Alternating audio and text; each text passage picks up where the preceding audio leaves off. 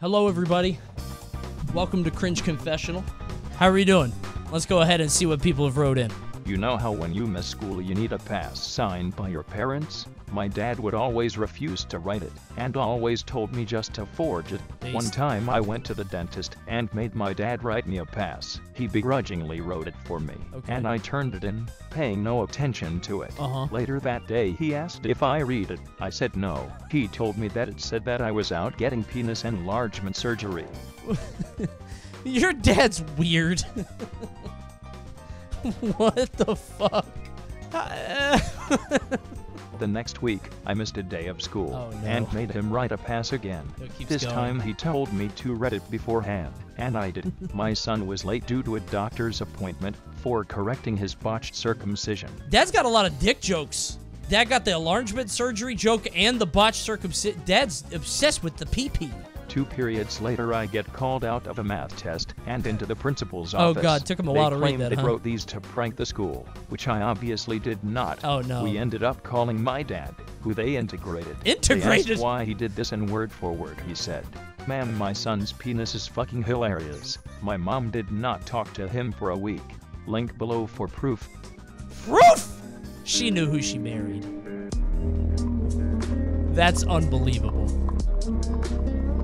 What a fucking king. Your dad sounds like the dad in, like, American Pie. This is a teen comedy plot. Was late to school today due to doctor's appointment for correcting his botched Your dad has funny handwriting. This guy's a jokester. Your dad's a fucking comic. That's pretty good. That's pretty good. In 3rd grade I was eating a chocolate cookie and a bird shat on it and I didn't realize and ate the bird shit. Oh boy, that's a good one. That's a quick hitter. Just a 1-2. Chocolate chip cookie, bird shit. Bow! Knockout punch. I actually have a bird poop story. I swear to God, okay, this is very fast. I won't get stung like. I used to think that I had psychic powers like an X-Man. I was at Ocean City in Maryland, and I was at the boardwalk, and I saw people walking, and I saw a bird coming from this direction, and the people were coming from this direction. And I was like, wow, wouldn't it be crazy if that bird pooped on those people right now? Wouldn't that be insane? And then the bird did poop on those people, and I thought I had the worst superpower ever. I didn't know if I had, like, I didn't know if I had premonition or if I was actually Poop Boy. I don't know if I forced it out of the bird, but I swear to God that story is true. Hand to God. I'll never forget it. We're gonna hear from Alberto here. In Sundays Cholo were doing a real in of some story and on a kid never met before started speaking and it Okay. I was going for a funny character voice so I get out load for a split second. But it turned out a speech impediment. Oh no. Oh no. That's pretty ironic. We had to put on the voice for this one. Maybe no more Alberto. Let's go back to Ryan. The first week of this semester of college, I met a girl who I really enjoyed hanging out with. Okay. I didn't know how to ask her out in person. I asked for her number, talked to her for the night, and then asked, over text, if she'd be interested in going on a date. Not bad. After not hearing back, and noticing that she wasn't in class the next day, I sent her a message saying that I hoped everything was going all right, and that whatever prevented her from coming to class wasn't too bad. Were you the thing preventing her from coming to class? In a different class we share, I asked if she'd like to go for a walk and talk. Okay. Because for whatever reason, I still thought I had a chance at this point. Not that bad. We walked for a bit. I tried to ask for a hug. She high-fived me, saluted me, and walked away. She saluted you? Oh my God! No way! Oh, Jesus! Maybe she's a really big John Cena fan. Hustle, loyalty, respect. He was really big around that time, right? The salute is bad. The only thing that'd be worse is giving you the finger guns. You know, like one of these. I received a text later that day saying she was uncomfortable being around me and to never talk to or text her again. This story ends with a smiley face, by the way. You guys can't see it because it's on the thing, but there's a smiley face at the end. And that is the most passive-aggressive smiley face I've ever seen in my whole fucking life. The worst they could say is no. I think the worst they could do is salute you. That's new on the list. I never fathomed that a woman could do that. That would hurt way more. No thanks, soldier. At ease. A few years ago I used to really be into Five Nights at Freddy's, so in school I would just sing the fan-made songs all day while in class, and a ton of my friends bugged me about how cringe it was too. This day... Oh my god. Living tombstone, right? This was you! This was you! What a cool kid! Wow. Bet you love Matt Pat too, didn't you? That one's good. Thank you so much for writing in. That's bad. That's really bad. But hey, every generation has their cringe. Continue playing. You're so close to the drop. Oh, wait, I forgot. That's the bridge. You're right. Hit the drop. It's kind of goes. Oh, man. That is a good drop, though. 8 years later, this shit still bangs. 266 million views. Coney would definitely sing this 10 years ago. 10 years ago, I was 23. I would not sing this at 23 years old. I did have a phase in middle school where I thought it'd be really cool to bring an NES Zapper to school on my hip. Never told anybody that. Okay, Captain N. Don't know what I was thinking. I thought, like, gamers were cool, wicked. You know what I mean? I just realized you can't do that now. Schools are different. I truly lived in the best of times. In the 6th grade, I opened my locker, and a stereotypical love letter card fell out. Ooh, you got a secret admirer. Oh, I bet they're cute. What happened? I read it, and I thought about all of the girls that could have sent it since no name was attached. Could be After anybody. thinking It could be my anybody. conclusion was that the letter was obviously meant for the guy whose locker is next to Oh, mine. He was dude. taller. So I went over to him while he was talking with some people, and told him this love letter was my in my God. locker. But I'm pretty sure they got it wrong, and it was supposed to be for you. I handed it to him and left. He thinks you're into him now. He thinks you're the admirer. Oh, that's it. That's how the story ends. Okay. You know, that's pretty bad. To be fair, how else does that story end? There was no other way for you to go. My girlfriend broke up with me the day before New Year's, then thought it would be a great idea to fuck. invite me to hang out with her family on New Year's. Even stranger as I said yes, I thought, well, maybe she doesn't mean it. She's inviting me over and we will patch things up. Okay, I would think that too. I think she's keeping it open. The second she came to pick me up, I tried to hug her, and she denied me. Oh, you gotta leave. You gotta turn around and leave. New year, new you. Get out of there. Oh, boy. At the time, I didn't have a car, so I couldn't leave. Once we were out and about, Oh my had to God. hang out with her for 7 hours after that. Very cringe time. Okay, you know what? She denied you for a hug. That's on her. Why invite? That's a better question. One day, when I was younger, probably either 8th or 9th grade, there was a girl that I really liked named Natalie. Okay. We voice called a lot, but we're both too awkward to actually ask the other out. Okay, I have not lived in a generation where people voice call. What's that like? It's like a phone call. I feel like it's not, though. Right? Because when your online identity comes into play, there's a difference to it.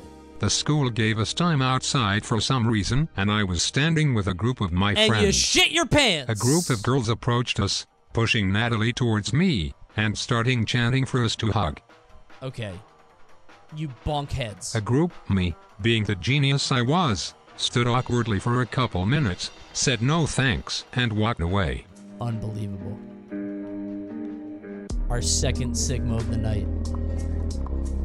Honestly, bro, once again, it was a trap, and you avoided it. Actual Giga Chad in the chat. Congratulations. Is that just how it ends? That's the end of the story. Good shit. She'll remember that for the rest of her life. You were the one that got away. She'll think, why wasn't I enough for him? I've been single for nearly all my life. Okay. What few sparks of hope I had were doused rather swiftly. Oh, this one's so sad. around a year ago, I decided to step out of my comfort zone Hell a little yeah. more. Good. Self-improve. So I tried Tinder. About a month of looking and swiping, I got no matches. Oh god, you're ugly. I was curious if you had to purchase the subscription in order to see if anyone liked your profile, which would make sense from a business perspective. Sure. I'd say another week or so passed and I finally got a match. Please don't be a bot. A very attractive girl with a simple profile. Oh, no. So I sent a simple hello message. Oh no, it's a bot. I was excited for a new opportunity with someone and You're was building curious this up if so I would much. get a Oh, response. no. The notification that I got a message back Oh, filled my me God. with the most hope I've felt in a long while. Listen, you're definitely ugly, but you are a phenomenal storyteller. You should become a director now. You could be a fucking billionaire. And then women will talk to you, I promise. I checked the message, and it wrote, "Hey, Oh. make sure to check out my new movie coming out this weekend." I got baited. The profile was just the main actress's ad account. I have yet to get a single like. I still don't even know if you need the subscription. He saw Gal Gadot. Oh my god, she's beautiful. Oh my god, what a fucking story. This is the story of the night. Truly. God bless you, whoever submitted this. Junior year of high school, I had the biggest crush on this musical theater girl. Okay. I was more into the improv part of theater and the production side of things. Oh, an improv kid. Ugh. I'm wearing a hat. Hate that. Hate that. Oh, you're gross. Uh-oh, we're in the Sahara Desert. What will we do? Anyway, this is cringe enough. Please continue. I wanted to ask this girl to prom and I only knew she loved Hamilton the musical. Did you rap it? I forced myself to it? listen to the whole thing and ended up writing Oh my this God. whole Oh my God, you romantic wrote a rap. letter addressed You wrote to a her rap. that Oh, was no Hamilton way. themed. No way. It was so incredibly No cringe. way. I signed it with the "I have the honor to be your faithful servant" thing from the musical. The plan was to ask if she was free the day of prom, and then hand her the letter. You didn't give it to her, I right? was sweating bullets, and finally get the courage to confront her and I ask, "Are you free Please tell on me she never April saw that letter. 23rd, Please say she never or saw that whatever letter. day it Oh my was?" God. I didn't ask if she was going to prom. I just asked the specific date. Okay. She said it was one of her friend's birthdays, Oh and my I God. just said, "Oh, okay," Oh, and left crisis holding averted. the letter. Oh my God. I spent days writing this thing in cursive and perfecting the subtle nods to the musical, and nobody has ever seen it. I Send still got it, and it's it- so unbelievably cringe. Send it to me now. Please, for the love of God. Please send me this letter. I will rap it on stream. I will. I'll do it. Swear to God. Hand to God, I'll do it. I will perform it. I'll even do it like Lin-Manuel. Yo, I hope you're going to prom. Would love to go with your mom. I'm not an improv kid. I'm not an improv kid. I can't freestyle. I can't freestyle. I can't do improv. I need the letter. I need a script. I need a script. I used to have an aversion to swallowing my own spit, That sucks. which often resulted in me having a mouthful of spit until I could spit it out somewhere. What the fuck? You rolled the worst perk imaginable. You can't swallow your own spit? That's so inconvenient. How do you go to the movies? You need a second cup. One time I was walking through the hallway at my school, and a cute girl told me she liked my shirt. I tried to say thanks but forgot I had a mouthful of spit, and instead just spit vomited all over the shirt she just complimented. I still think about it every night. Dude, okay, you remember how earlier I said I thought I had magic powers because I made the bird shit? If I was that girl, I would think I was a menace. I would think something I said made you project. I would think I was the grossest girl in the school. I made you projectile vomit. All she said was nice shirt. Hey, nice shirt. I started my YouTube channel as a middle schooler, and I tried to get popular. Not bad so far. As a birthday gift, I bought 2 giant boxes of business cards with my channel on it. I passed them out all around school. I found multiple ripped up throughout the week. Oh my God! I think I ended up losing subscribers. No! You posted cringe! No! You lost subscriber! No! Number go down! Dude, what if they became Mr. You could have been Mr. Beast. You don't know unless you try. Right? I feel like you have to try it. Because this story could go the other way. Or you could still be Mr. Beast. Maybe you're still YouTubing. I don't know. This isn't that bad. Oh my God. The first sentence of this is going to paint a very dire picture. It was middle school, and my class was visiting the Holocaust Museum on a school trip. Oh, God. Hey, Vince put it in here. So if my career is over by the end of this, just know it was Vince's fault. You're fine, Clueless. Okay. It was middle school, and if you've never been to the Holocaust Museum, you should know it's dead silent in there. I have been. Like nobody ever makes a peep. Right, there's a lot of reference. Because, you know, the Holocaust. Right. There is this one section talking about the concentration Don't camps. make a gas joke. Right? Don't make a gas and joke. And the floor is like granite or marble, or some really nice flooring material. Okay. And as my class moves on to the nice stone floor, I'm the only one whose shoes squeak. I mean, come on. And it's not like a quiet squeak. It's a whole scree every time I take a step. Okay, wait a minute. I thought it was just one noise, but no, as you're walking through it's just, Oh, that is bad. No, that is everybody's saying it's not that bad. No, it is bad. You gotta take off your shoes. It's a whole Have and some my respect. friend goes, this bitch walking like Squidward tentacles. Except it came out way loud and half the people around us laughed really nervously and the other half look all scandalized like, how dare you disturb the memorial for these oppressed people. And I could feel the museum workers' eyes just drilling holes into my skull. I was gonna fucking die. Anyway, that's my Joker origin story. Also, here is the Squidward walking sound for context. Oh, I know it. I know the sound. Please follow me through the Holocaust Museum. Right this way.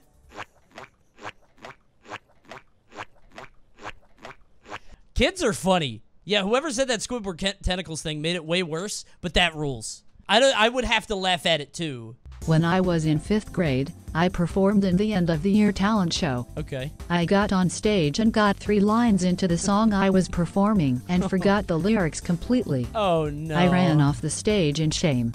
I then begged my teacher to perform again, and she let me. I forgot the lyrics at the exact same spot and cried. Oh no. Oh. Maybe the performing arts aren't for you. Maybe you should learn how money works. Become an accountant or something. Oh, that poor kid. That's sad. When I was in 8th grade, I was very pretentious about how smart I was. We all were.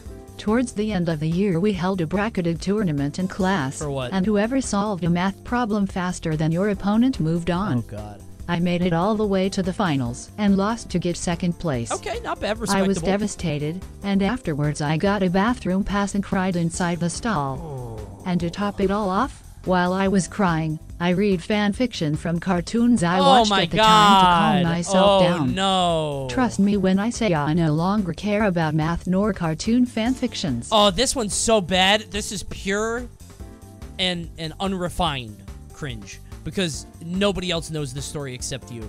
Well, they might know you. Like, if you came out of the bathroom with your eyes still red, they might. But this is just something you could have taken to your grave, but you wrote in. Bullying is okay sometimes. Yeah, actually, this isn't your fault. Some kid should have beat you up. I got bullied in middle school. I was getting my stuff out of my locker one day, and my bully's name was Derek.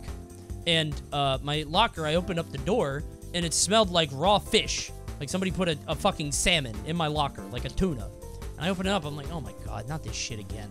And Derek comes up behind me and like basically puts his head on my shoulder. He's like, what's wrong, Coney? What happened? What's going on today? What's that smell? Hoo-wee! What a stink! Fucking hate Derek, bro. Guy's an asshole.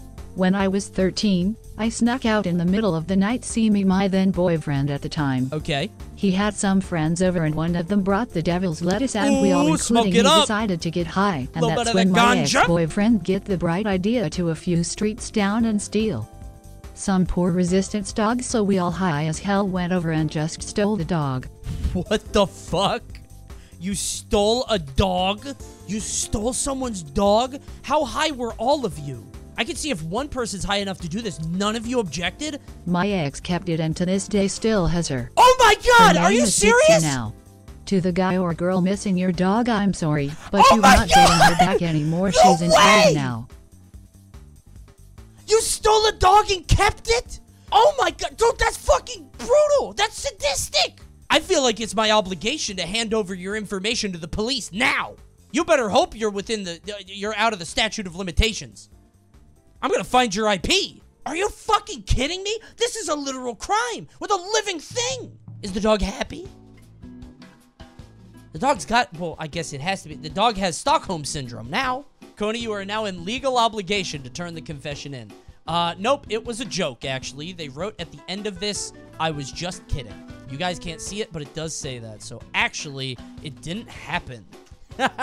Funny story. When I was in kindergarten, I started to really like this girl. Okay. Every time I'd move schools, she'd still be there up until 8th grade. Wow. In 8th grade, she calls me one day and says she has something important to tell me. Oh, God. I hang up the phone as I heard what I thought was someone laughing. No. The next day was our last of the year, so everyone went out for pizza. No. And she was really mad at me and wouldn't talk to me the entire time. Oh, my God. Months later, I lose a bet, and I have to message her, which I do. Then she calls me and has her boyfriend tell me off. Wait, that's it? That's the whole thing? No resolution here. Yeah, this is just a bad ending. You got the bad end. That's crazy. This is another one of those stories. When you are that age, you really feel like every interest from a woman is a trap. You think it's a scheme. Why is your chat so oblivious? Are you not? Huh? Check out the Giga Chat in the chat. Never messes up an opportunity to sleep with someone. Wow, look at this guy. All high and mighty. Slaying pussy every day. No, listen. That's been me. This has happened to all of us. Does that feeling ever go away? Yes. Yes. Slight backstory. Sure. As a kid, I asked what a hickey was. Another and the hickey adults story. told me it was another name for a bruise. Wow. So fast forward to around 3rd grade, we were asked to write a small essay about an injury we received for show and tell. Okay. And I went first, so excited to share my story. Oh my God. Oh no. This could go so bad. My story was called My First Hickey, and Ah! the teacher immediately told me to stop, but I was so excited to share it I begged, and the teacher told me to go ahead, but Why? was so prepared to stop me at the first sign of something bad. Okay, that teacher fucked up. Why would that teacher be like, oh, I guess, let's hear him out. This 3rd grade kid got a hickey? Why not? Who knows? Okay. So my story was about the time I fell off a bike and got Sure. a bruise. Oh, No okay, big deal. got it, that's but fine. I was telling everyone my bruise was a hickey without knowing what it meant. Okay, that could have been worse. The class laughed Okay. every time I said hickey, and when it was over, the teacher was in tears laughing, which was weird That to is me. funny. Okay. The teacher was laughing and went to get the teacher in the room next to us, and they both laughed. Okay, wait a minute. This turned into could have been really bad to not bad to really bad. You got both teachers laughing at you now, and the whole school is seeing it. Oh, multiple classes too. Because, like, that teacher has to be like, hey, kids, I have to pause my class. This other teacher is calling me in. And you know she's going to spread the story. It's going viral. I did not ask why. I just took my A and sat down embarrassed but confused. You got an A, I though. did not know the difference until I was a few years older. Wait a I minute. still feel embarrassed from it, and I'm 31 Hey, now. bro, still got the A. We aced it. Not bad. Hey, it's a W. It's a W either way. That's my fucking guy. Dude, you got the whole class I canting. That's incredible. Holy shit, what a good story. All right, guys, unfortunately, that's going to be the end of Cringe Confessional for tonight. Thank you guys for tuning in. If you guys liked it, I know, we're done with the stories. We're done with people writing in. Hey, if you enjoyed it, drop a Drake in the chat, please. Thank you guys so much for tuning in. We had a terrific time. Hold on. Wait a minute. CringeBot, do you have anything to say to the chat? Thanks everyone for tuning in. Why is it over there? See you next time. CringeBot, oh, you old rascal. We'll see you next time on Cringe Confessional. Remember to write in cringe.coney.gg, and who knows, maybe your story will be featured next time. We'll see you next time. Remember to subscribe. Goodbye. Bye, everybody. Oh.